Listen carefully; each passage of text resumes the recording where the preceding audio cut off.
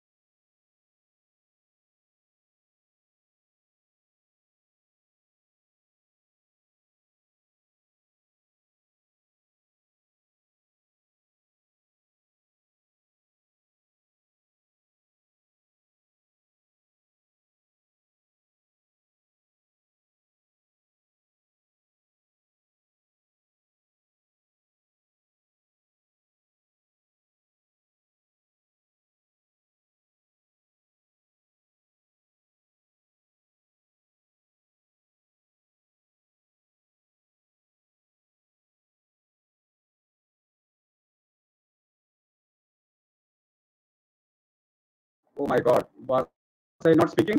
Ritu? Ritu, was I speaking?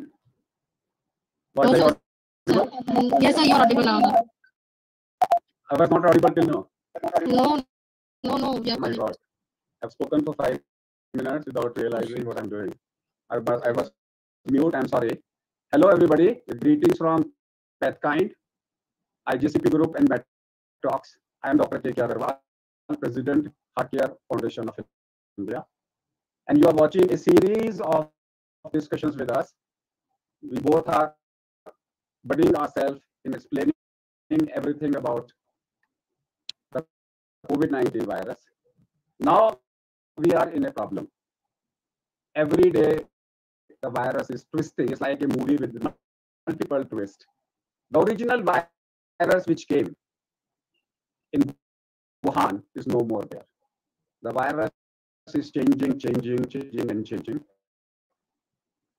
We have different strains now. And we have a strain, original wild strain called 614 strain. Then we had 3 strains called 501 strains, which came in UK, South Africa, and Brazil. And now we have 2 strains in India. That is 617 strain and 618 strain. 617 strain basically is a double mutation strain, and 618 is a triple mutation where there are multiple deletions in 242 and 2, where 145 and 146 mutation, apart from 614 and 484 mutation. So what is happening now is, so we have a new virus in Punjab. We call them as UK variant. Maharashtra says it is 617. West Bengal says it is 618. Northeast says it is E gene target failure. Delhi says it's a mix, we don't know. But what is the result is, instead of a mountain, we are seeing a Eiffel Tower of cases in India, or a Qutub Minar of cases of India, rapid rise of number of cases in India reaching 300,000 per day. What do we expect? We expect as the number of cases rises, so will be the mutations, if the vaccination is not very, very, very fast. So I do expect more mutations coming. India is now becoming like a separate mutation in every state. These mutations are also, number one, they want to move towards naive population. So they are moving toward children, unvaccinated children. They don't want to be detected.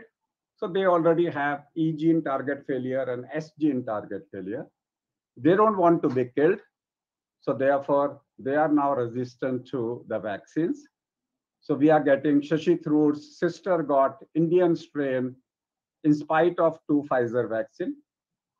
And in India, we are getting the newer, all patients who have received vaccines, a significant number of them, though the government figure is still 0.02 or 0.03%, I think most of the people are not reporting to the government that after vaccine they have developed the COVID-19 because there is no mechanism for the government to know. The government will only come to know when they go for the second vaccine that they have acquired an infection in the past. So there is a vaccine failure, there is a drug failure, there is an antibody failure, there is a plasma therapy failure, there is a panic everywhere. What causes this mutation? Is it misuse of favipiravir and remdesivir? Is it the rapid rate of immunization? Is it the rapid mutations which are occurring in the body? I have with me Professor Ashok Ratan, formerly at All India Institute of Medical Sciences faculty. He is a WHO lab director of CAREC and PAHO. He is an advisor and mentor, Center for Excellence Microbiology and Leads Knowledge Forum at Pathkind Labs.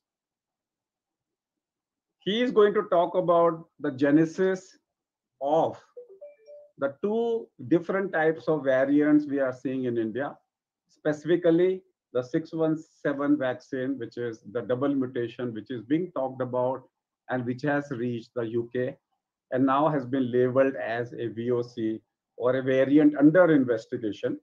And I would call it as a variant of concern. Why? Because it has two mutations which matches the mutations of South Africa and Brazil. The 618, which has been reported recently, has two deletions, and that is in 145 and 146 deletion. Remember, we had 144 deletion in UK edition. It has a 145 and 146 deletions. Maybe that this may become more concerned than 617. But how does it matter to a common doctor? Mutations will keep on occurring. We need to find out a strategy, a common strategy to answer. I'm going to end by saying one thing is that when you see the spike protein, and when you go from 1 to 618, when you go towards 618, 3000, 2000 vaccines, a shift to left, that means from bifurcation to spike to RBD, RBD to RBM to RBD to NTD. As you shift towards the left mutation, more is the virus of concern. I present to you Professor Ashok Ratan to talk in detail. Thank you, sir.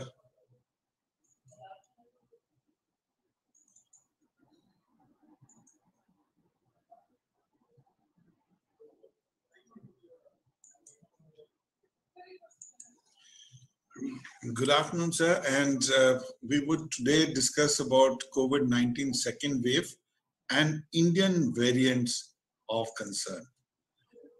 It was on the 6th of February where the Delhi Health Minister, Mr. Satinder Jain, released the results of 5th Sero Survey.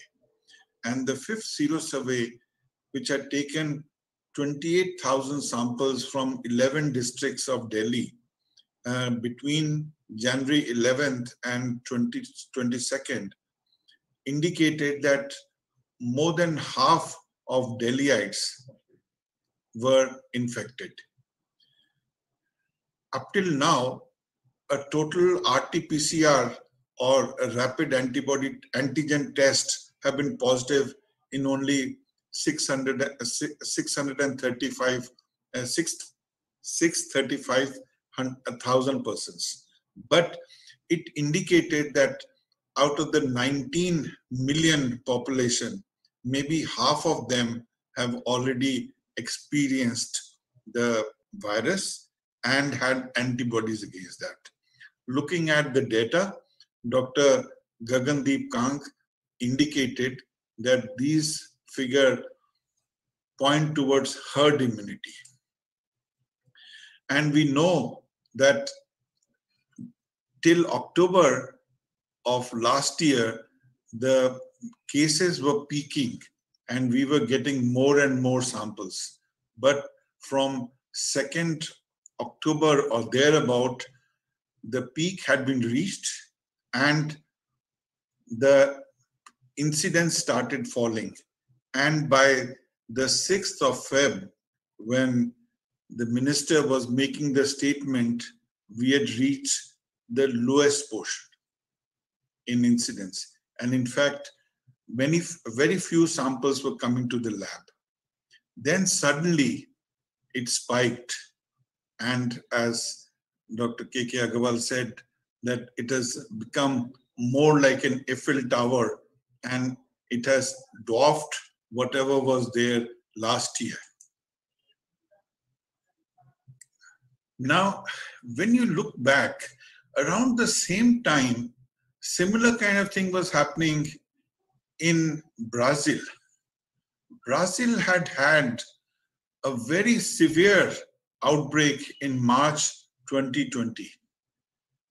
Thereafter, the lockdown was introduced, and during the lockdown, when they did sero surveys, they found that a large number of persons, more than 76 persons were positive, which according to them was more than what was required for herd immunity, taking R naught as 3. So 67% should be exposed. As a consequence of the success of lockdown and decreasing numbers and increasing seroprevalence in Brazil, the mandatory masks were reduced, physical distancing were eased, entertainment started, entertainment venues were reopened, local elections took place. They didn't have Kumbh Mela or farmer strike, but suddenly in January, they were again, the second wave had come in January 2021. And this corresponded with the emergence of a new variant, the P1 variant that we know. So we've had similar kind of experience. We are now experiencing something that Brazil has experienced a few months before us. And we also noticed that the old strain normally caused fever, persistent cough, and loss of smell. The new strain seems to come with new symptoms and aches and pains, conjunctivitis, rash on skin, headache, discoloration of fingers or toes, sore throat, and mostly diarrhea are prominent feature of new strain that seems to be circulating.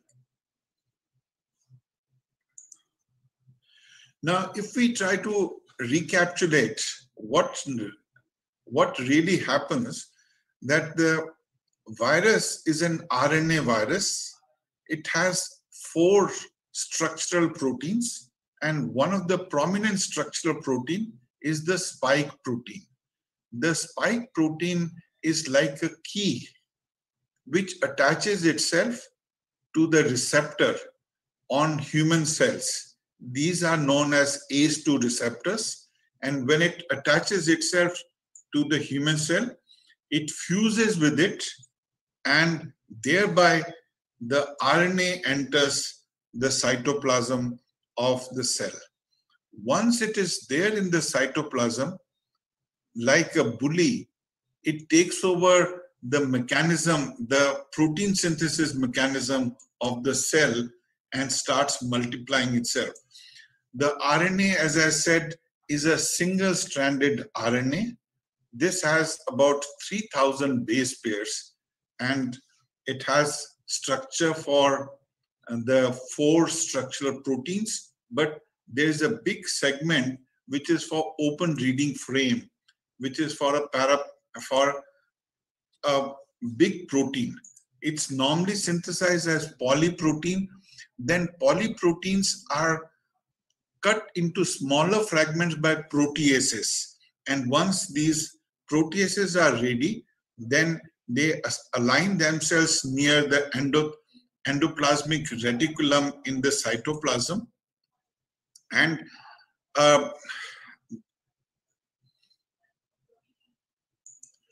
and a replicase transcriptase complex is formed. This replicase transcriptase complex will then attach itself to the RNA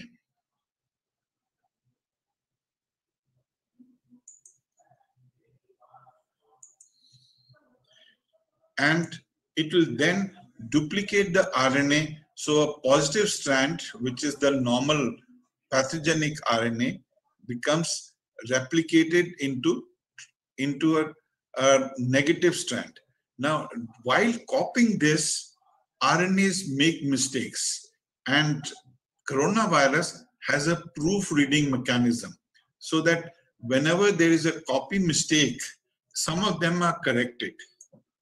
From using the negative strand, positive strands are then synthesized. And this positive strand then is either used for making the virus, or it is used for making subgenomic RNA.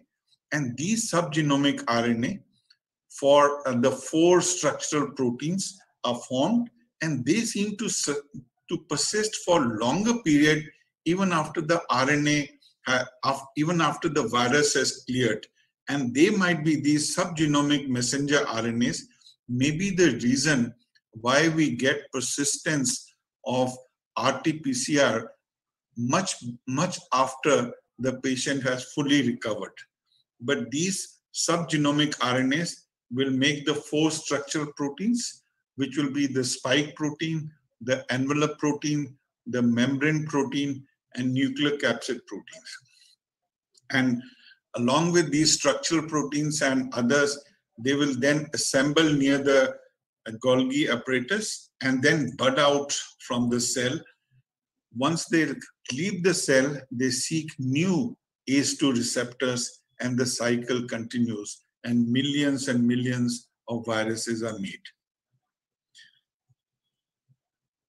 Any replication of RNA leads to mutation, and the mutation can occur in any portion of its 3000 base pair. But it is the mutations in the spike protein which binds to the ACE2 receptor which have consequences. Mutations in other sites are normally silent. So it was in September that a paper in Nature tried to evaluate what would happen to mutations. And last year, the thinking was that there were not too many mutations that occur. That is the time when they realized that there was one mutation in the spike, in one mutation, which is D614, converted into G at the site of 614, aspartic acid converted into glycine, and that led to unfolding of the pentamere. And suddenly you find that from nearly 0% prevalence, it became the dominant virus that was available starting from Asia, then all over the world. Now 614G is the dominant virus in that site. If we take a step back, that because there is proofreading ability of coronavirus, the mutations which are acquired by the virus are about 1 per month. On the other hand, influenza, which has segmented virus, segmented RNAs, it acquires 2 mutations per month. And HIV acquires about 4 mutations at the same time. So there are mutations, and mutations are of some concerns, but other viruses mutate much faster. And as I said, mutations seem to occur all across the 3000 base pair that are there, but it is the mutation in the spike protein which cause concern. And one of the mutations, as I've just indicated, was in the spike protein in which D at position 614 became G, and that led to a better fit. As a consequence, that became the dominant protein. And all that had changed was that GAU became GGU. So adenine became guanine, one change, and D614 is not at the receptor binding site.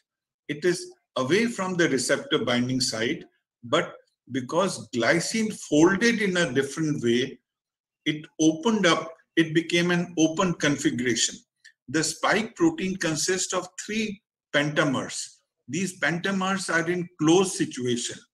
When D614 occurred, it opened up this, and it's been noticed that mutation that loosened the spike protein will offer advantage to the virus, and virus will be able to open.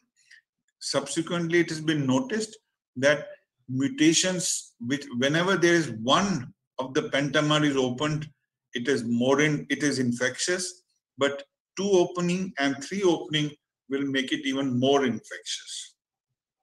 Undergoing what we call these point mutations, so that's just substitution of one nucleotide by another.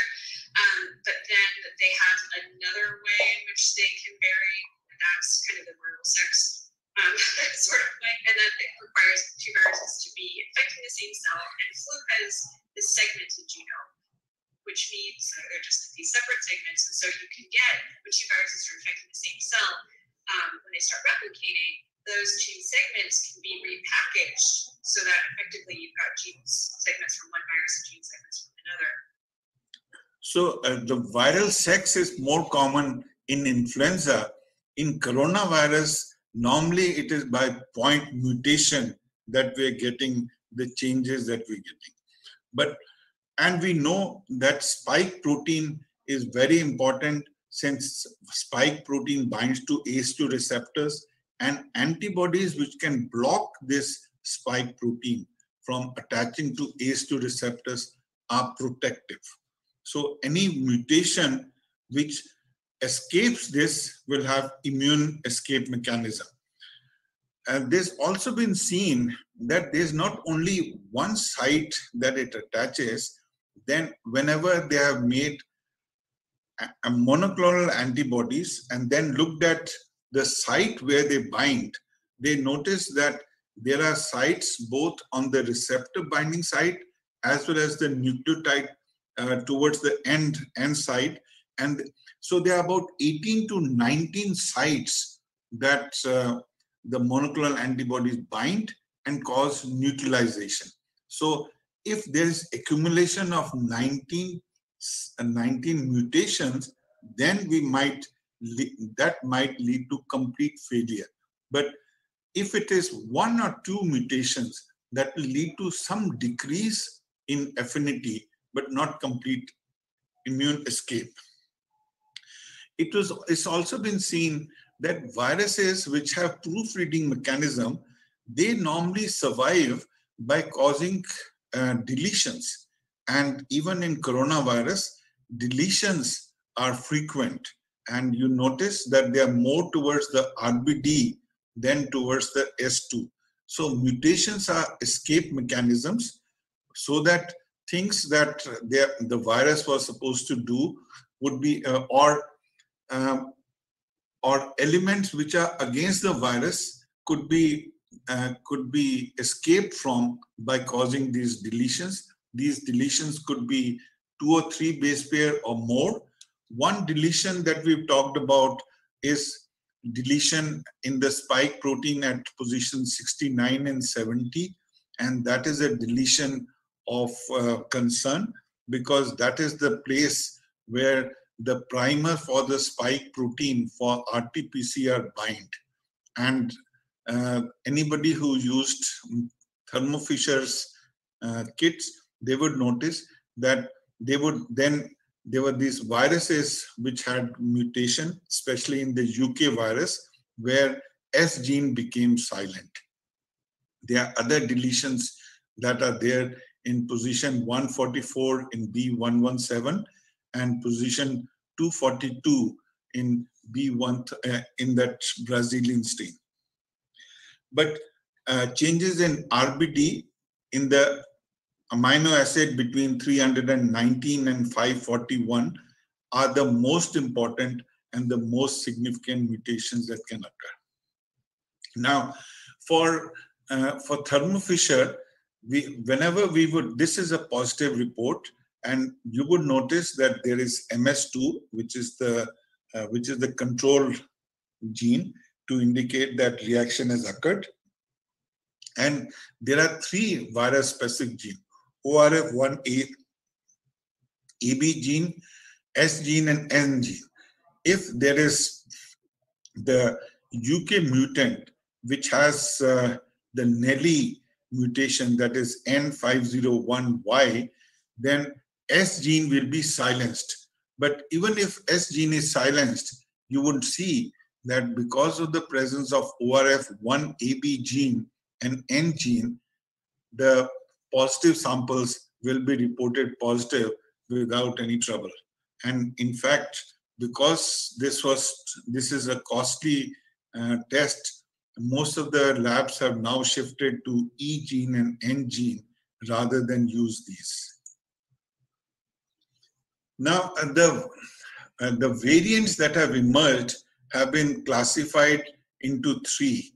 Luckily, at this moment, there's no variant of high consequence. We only have variant of interest or variant of concern. Variant of interest is a variant with specific genetic markers that have been associated with changes to the receptor binding site, reduced neutralization by antibodies generated against previous infection or after vaccination, reduced efficacy of treatment, potential diagnostic impact of predictive increase in transmissibility or disease severity.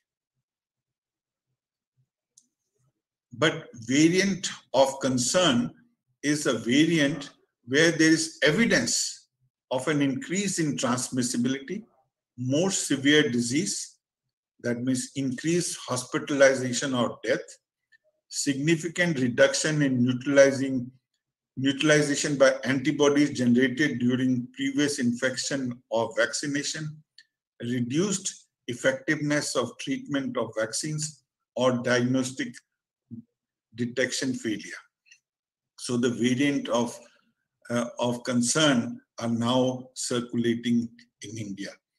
Variant of high consequence would be a variant that has clear evidence that preventive measures or medical countermeasures have significantly reduced effectiveness relative to previous circulating variants, and that has not been detected yet. So we are at the stage where we have at least 3 variants of concern moving around in the world and 3 in India. The consequence of emergence of variant of concern would be that there'll be increased replication of the virus in cells. That would mean that there's increased virus load, increased receptor binding. That would mean increased spread, increased virulence, which means increased hospitalization, reduced efficacy of treatment, which means increased mortality, increased reinfection due to immune escape, decreased neutralization by serum or plasma, that means reinfection would occur, and deletion of primer binding sites, which would mean that RT-PCR or any other test that we use for nucleic acid detection may be negative. And this may require enhanced sequence surveillance, enhanced laboratory characterization about whether it is neutralized by this virus or that virus, or whether it can grow in vitro or not, and then epidemiological investigations to assess ease of spread to others, severity of disease, risk of reinfection, potency of available vaccines, and need for different boosters in the vaccines. Now, we have already discussed about D614G spike mutation, and this was the first significant mutation which gave a clear advantage to the virus. And as a consequence, the prevalence of D614G increased, and more of the viruses that you isolate now have this mutation, because this gives them a clear advantage. There are three other viruses with three other mutations which have led to clear advantages to the virus, and they have accumulated. And besides these three, there are two other mutations which have appeared in California or in India, where advantage is there to the virus, and so more and more of the viruses are being seen with these mutations. I may mention that though people have been talking about double mutation or triple mutation, most of these viruses have 14 to 17 mutations. These double or triple are one or two or three characteristics which are advantageous to the virus, and that's why they persist and they are more frequently found. But any virus now which is isolated, you will find multiple mutations. As you notice with the lines here, the mutation, another mutation that has occurred is in the B1117, which is the UK strain. This has 50% increase in transmission, likely increased severity based on hospitalization and case fatality rate, minimal impact on neutralization, but it didn't have any escape mechanism from immune treatment, and it had minimal impact on neutralization by convalescent and post-vaccination sera. This is the B117 lineage. Another lineage is B351 lineage. This mutation is at the tip of the spike protein.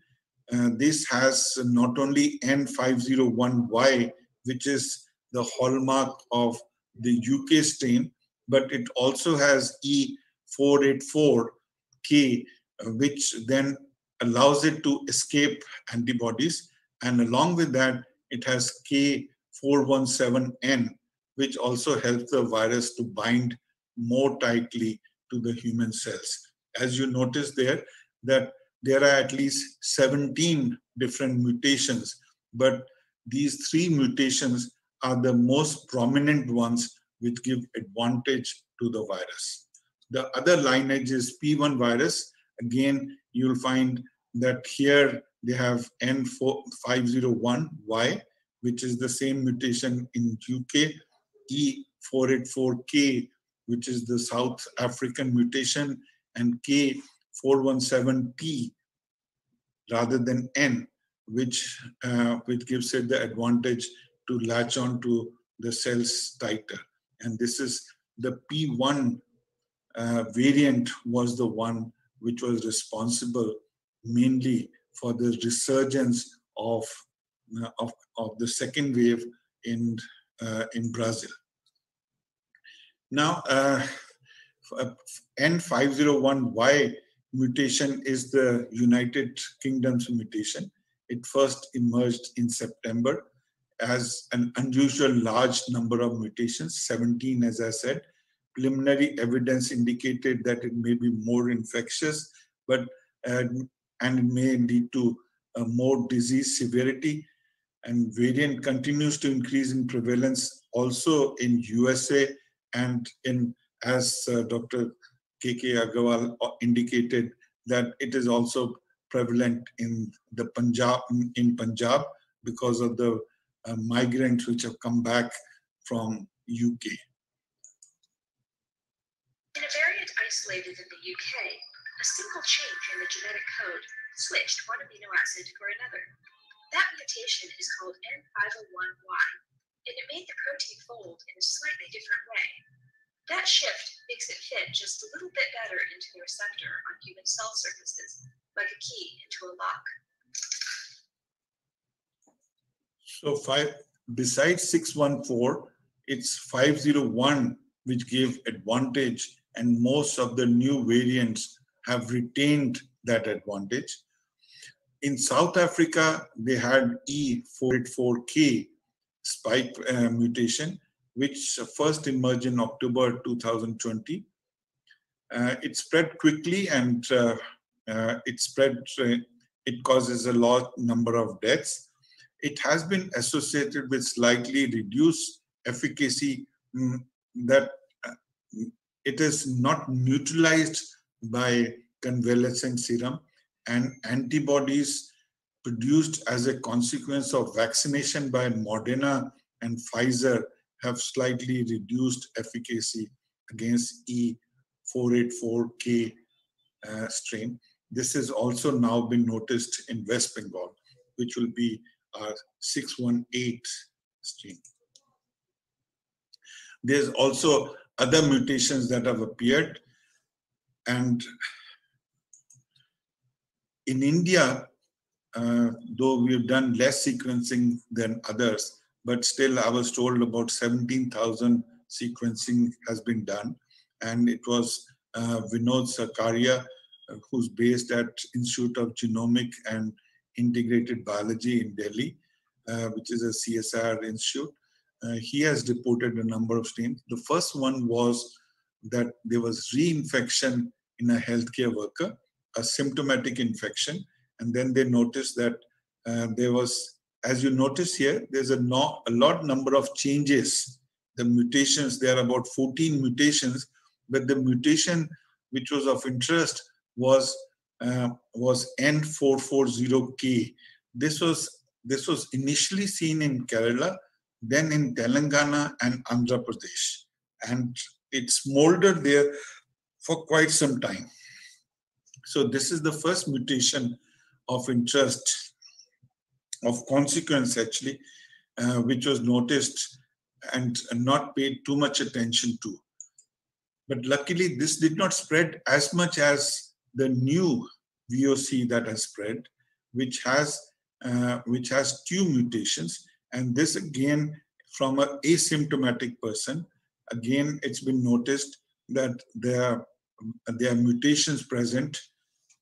And as a consequence of these two mutations, this happened in Maharashtra, and after Maharashtra, it's been found in Delhi and in at least 16 other states all over India.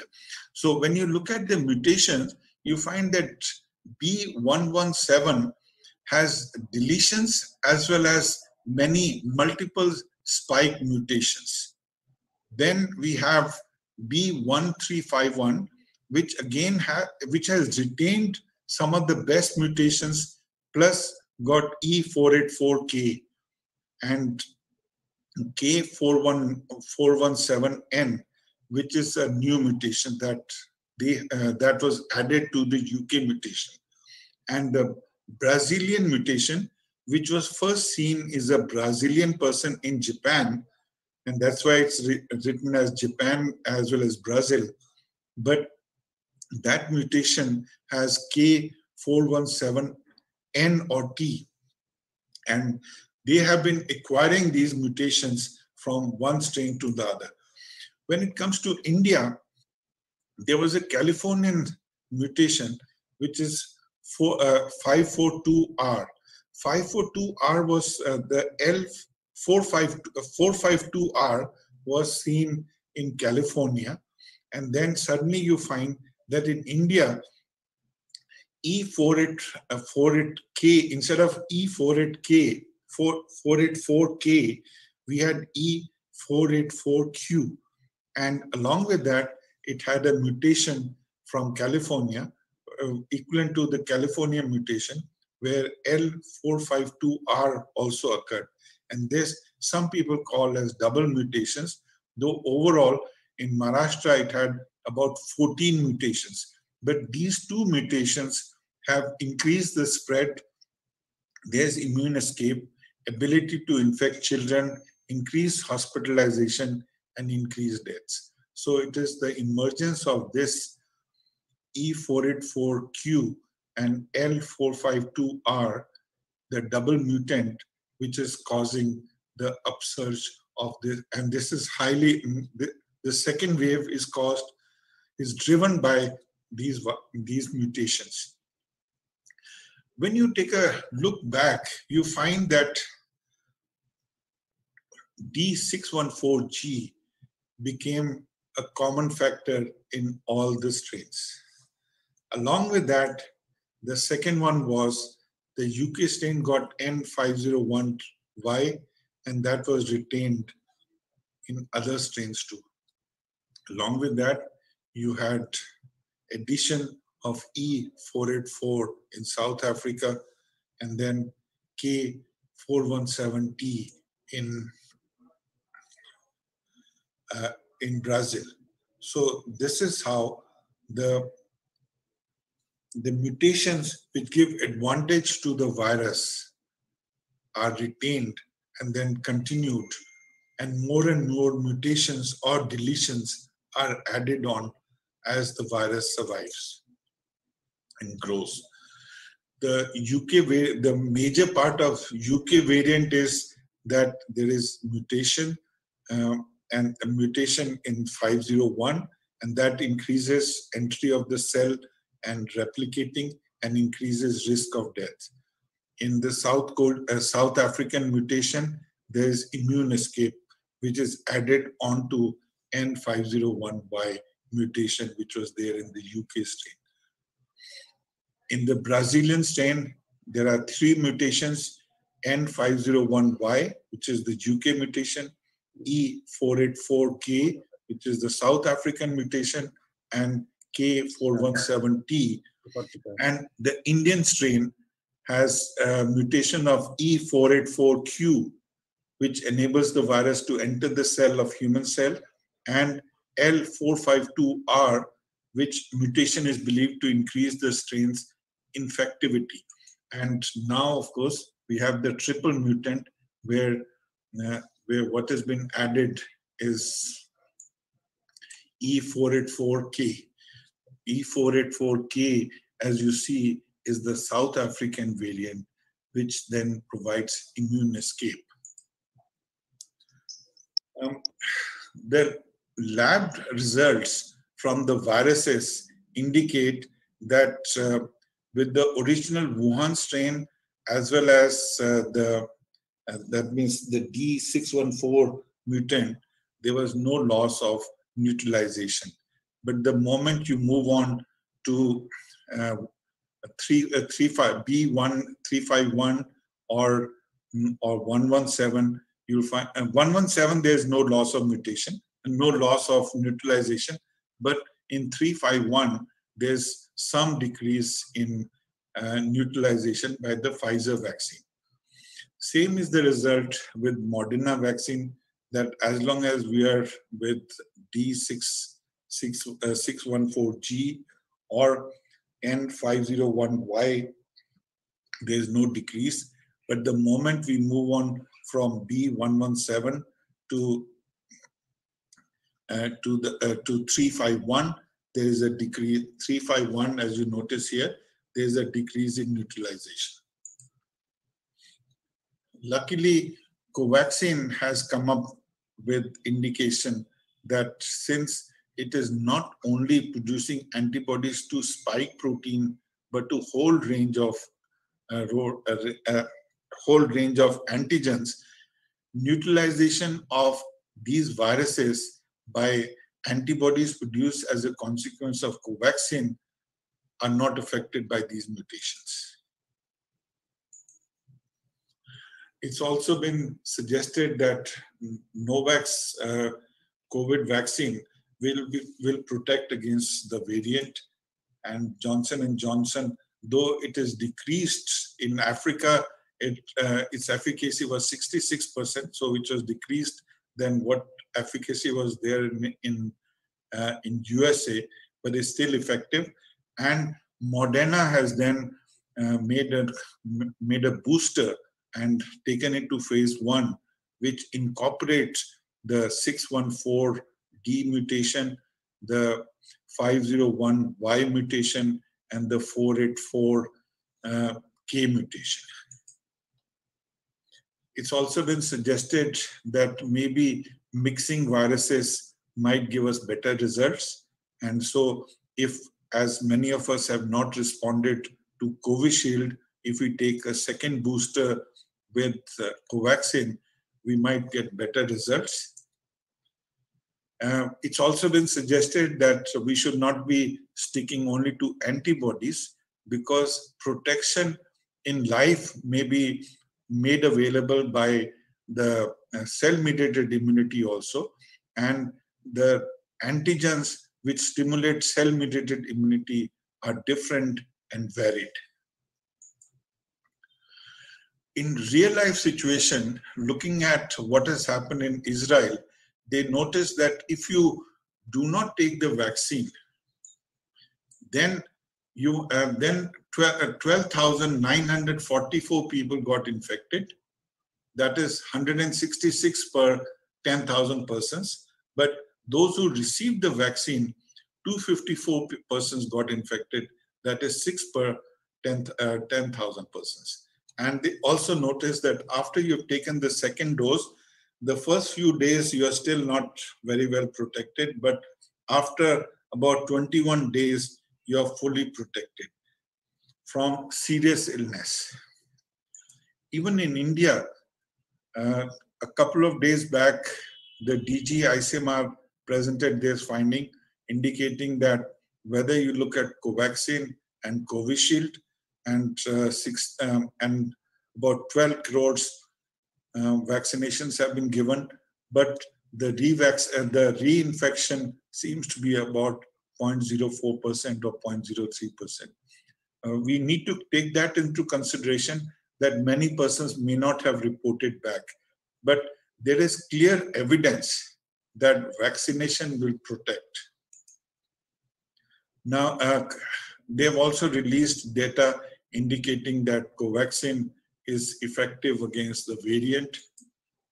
And today in the newspaper, there was a report that in CCMB, they found that antibodies produced as a consequence of Covishield are also neutralizing the variant.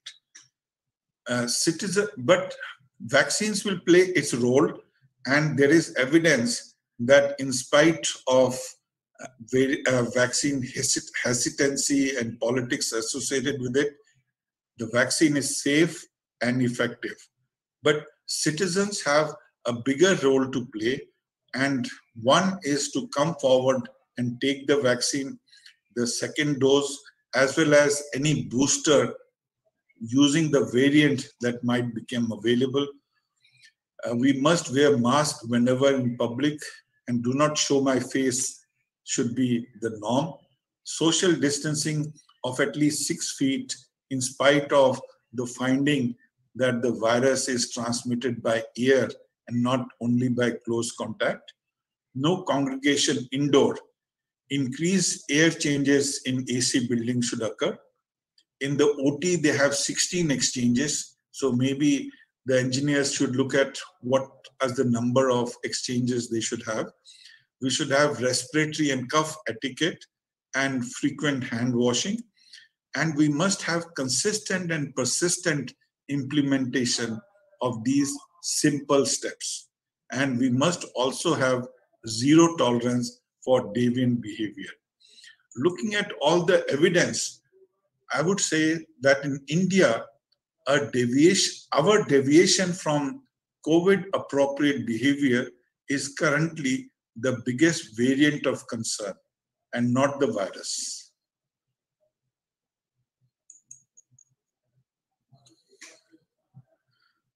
Is it over? Yes, sir. Okay. So it was a beautiful presentation. I will take you for some question answers to one of the slides which you presented. And I want to spend some time here. This is your slide which I want to share. Okay, let's devote some time here in this particular slide. Yes, sir. Can you see a peculiar thing here?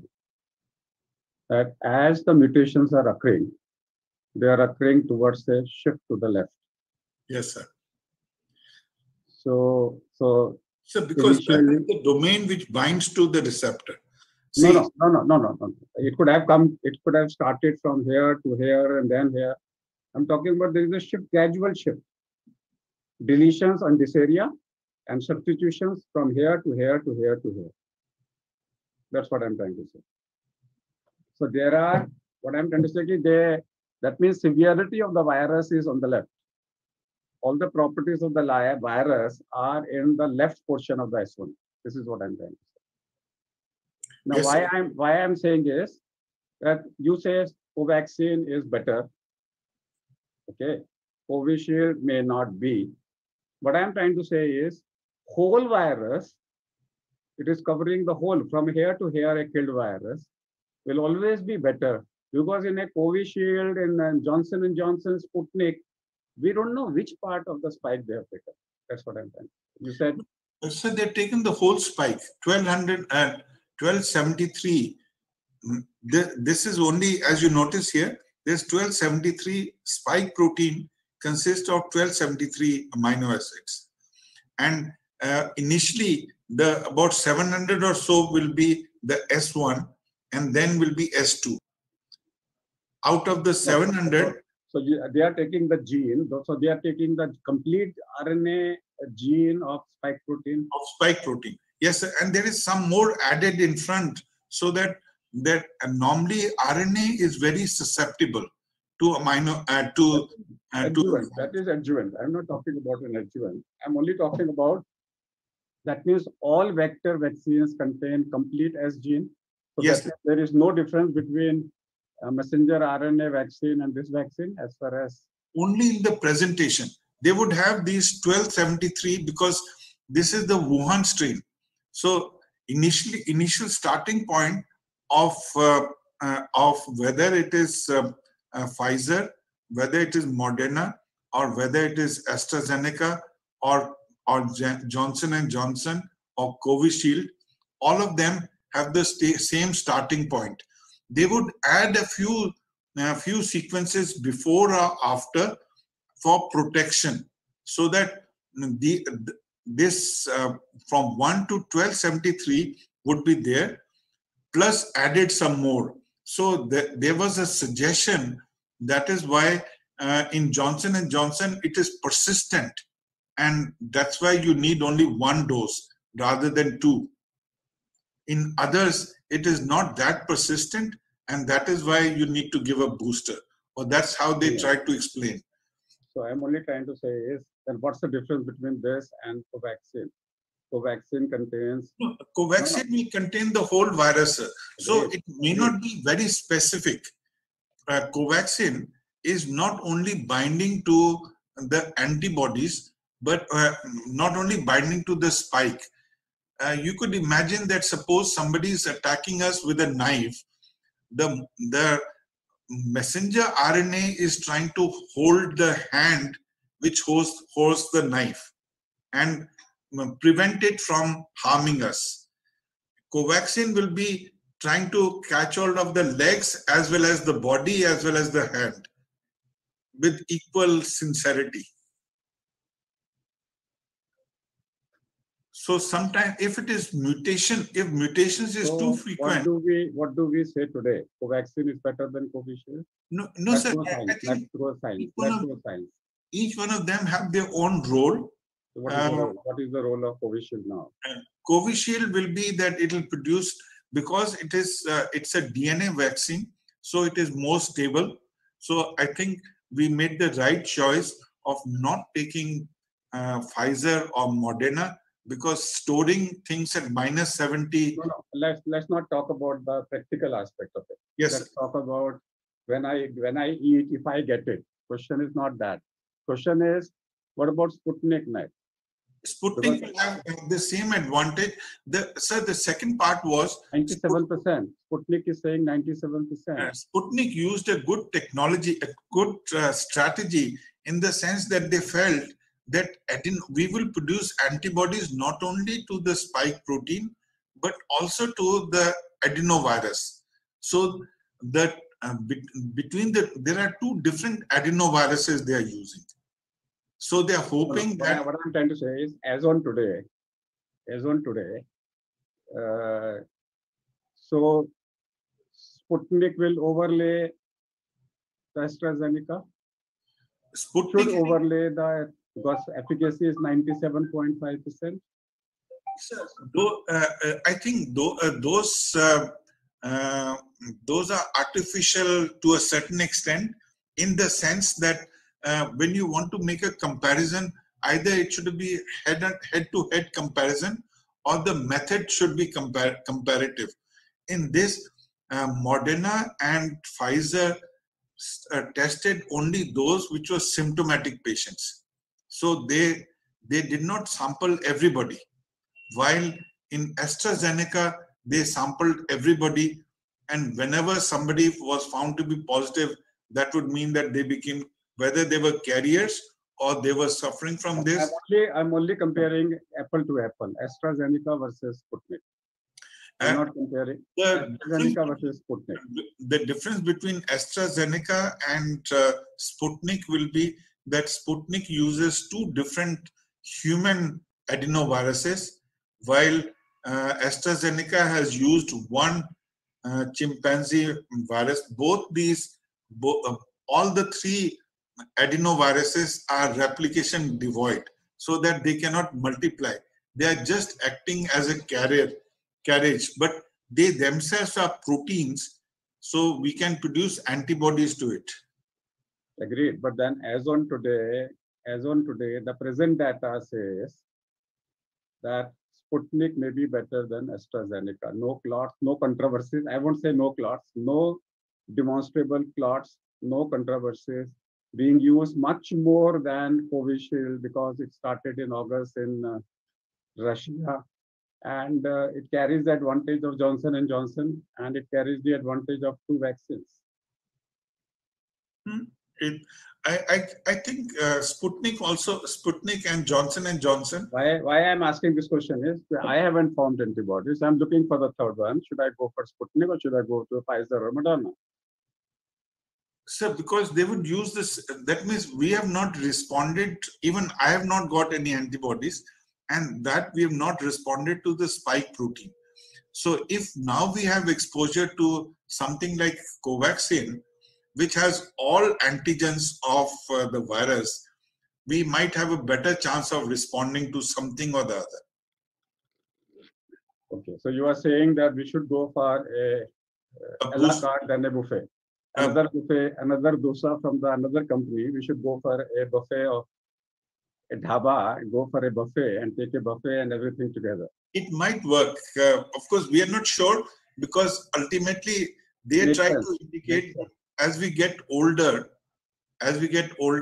our antibody response become less. So if that is true, then we may not respond even to Covaxin. So let me go back to the study which you have shown, neutralization of UK variant vaccinated. So it is showing that Covaxin did neutralize other things. Yes. Okay. So let me summarize what Professor Ashok Ratan has said, that variants will keep on appearing.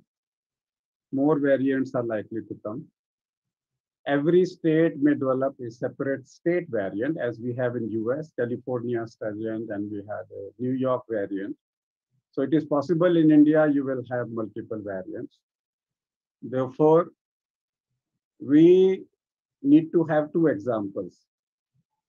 One example is very clear in Michigan, with the vaccination of around 40%. The new peak is narrower than the earlier peak, which is wider.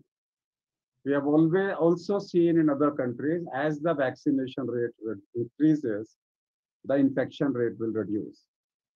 Number two, we do expect till the children's vaccination is not available, we may see a spurt in cases in children much more than it is evident today, because that's the virus behavior. It will go towards unexposed population.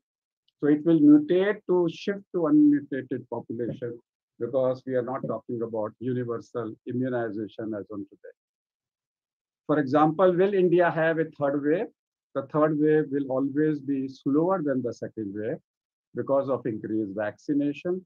And because of increased density, we may achieve a herd immunity much faster.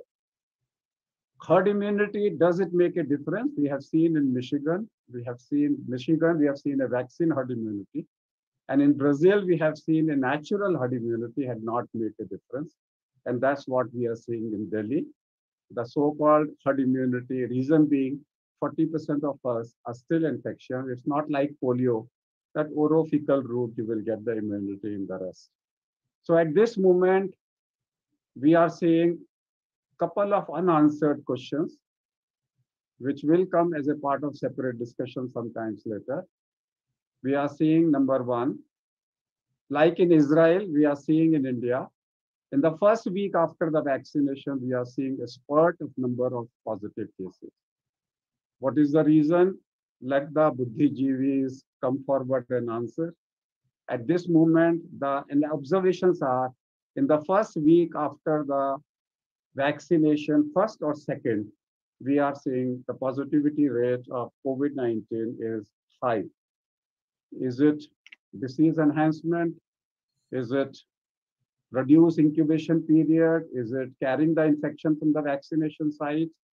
We don't know.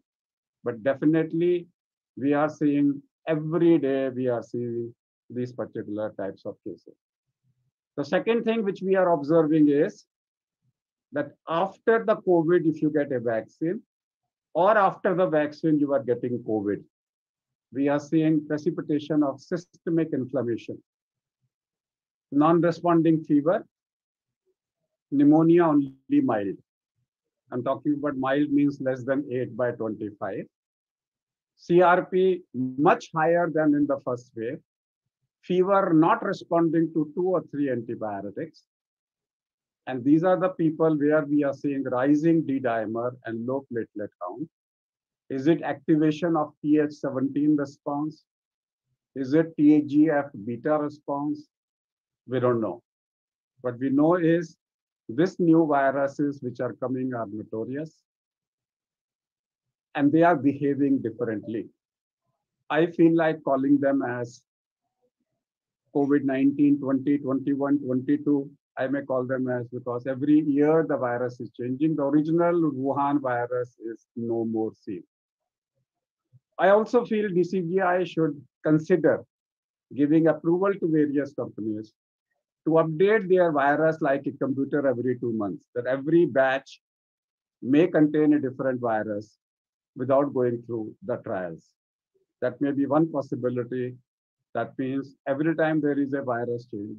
China is considering mixing couple of virus strains together to make a virus like we do it in Pneumo 23 or Pneumo. We have flu vaccine, where strains are attached together.